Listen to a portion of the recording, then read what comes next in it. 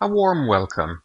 In this video, let's have a look at the problem steps recorder. Basically, it's a great way to kind of like record times when problems happen on the computer. So you can show, like, for example, the IT guy that you have, the admin person, or for example, you might be having issues with the internet or whatever, and you want to show it to the people that are in charge over there so that they can resolve it. Okay?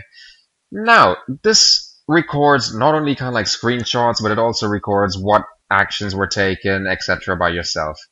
Okay, as you can see over here, what we'll do, we'll start again. Okay, all you need to do to get to it is type in PSR, Problem Steps Recorder. Okay, and it starts off quite simple. Okay, what it does, it just records what we're doing. Okay, now let's, for example, open up PowerShell. Okay, there we go. We've opened up PowerShell. We've closed PowerShell. Or we are closing. There we go.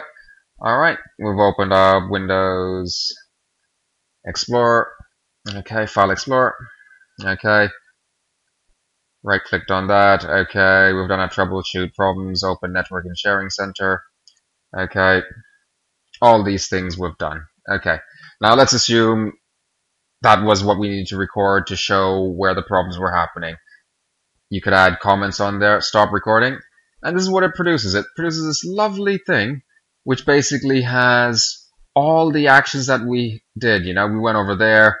Okay, what did we click? User selected Windows PowerShell. You know, it basically, in detail, it says every step that we took, you know, with screenshots of it.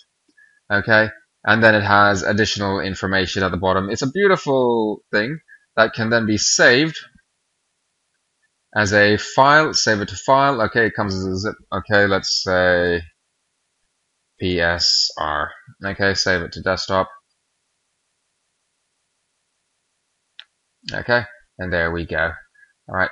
Now, all we need to do is just email that to the tech support people or our hardware vendor or whatever company that we're dealing with, or people, and then they can have a look at it, and then they can observe the problems that you're facing and then hopefully resolve it.